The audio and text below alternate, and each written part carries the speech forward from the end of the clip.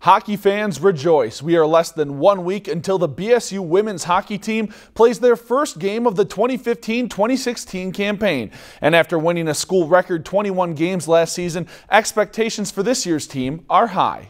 Last year was last year. That was head coach Jim Scanlon's message as soon as he entered the room. But last season has earned the BSU women's hockey team respect as they entered this one, sitting 9th in the USCHO.com preseason poll. It's nice, obviously. Certainly, when you see your program in those polls, as far as nationally, it certainly feels good, but at the same time, it doesn't mean anything. The team is looking better and deeper than ever. The depth's been crazy now. Like, our third line's competing with our first line, fourth line's just right up there too. Anyone's interchangeable, so whoever's playing good's going to get out there and get a shot. And after what he called the longest summer of his life, Scanlon says it's great to be back to business. It was nice to see them start coming back, and a lot of them were back early August. Had a great off season in terms of their strength conditioning. Ever since we hit the ice, it's just been a lot of fun. They're working hard, they're having fun, and it's been enjoyable to go on the ice every day.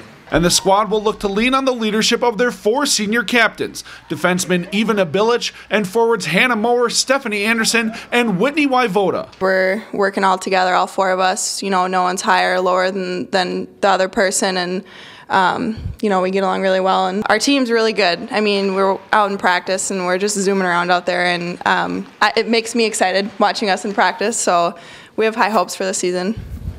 We're ready to go. BSU will get their season started this Friday at 7:07 p.m. against Robert Morris for their home opener. If you've enjoyed this segment of Lakeland News, please consider making a tax-deductible contribution to Lakeland Public Television.